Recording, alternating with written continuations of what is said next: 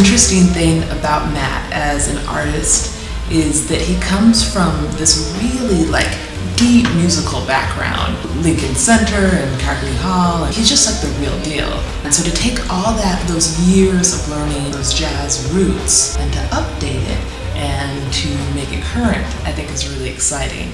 Cash money!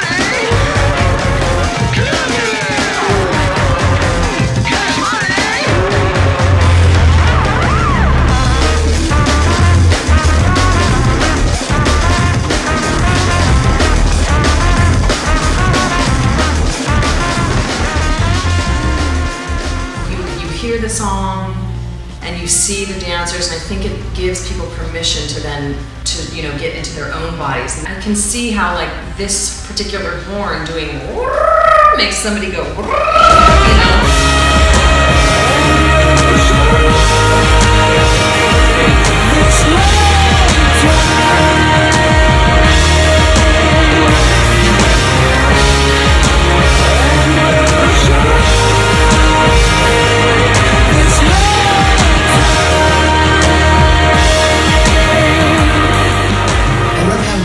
says that she gives her fans permission, and I think Matt, in the same way, has a very deep message in his music, has a philosophy of create your own reality.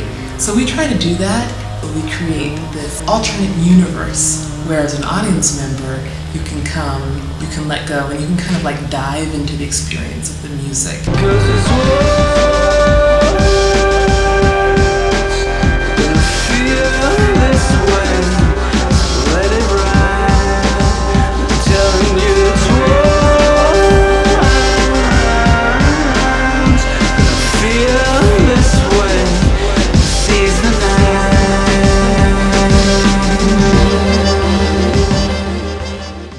I remember working on a rehearsal for his live stage show, and someone came in and they saw him and they said, "Oh my God, he plays the trumpet like Jimi Hendrix plays the guitar."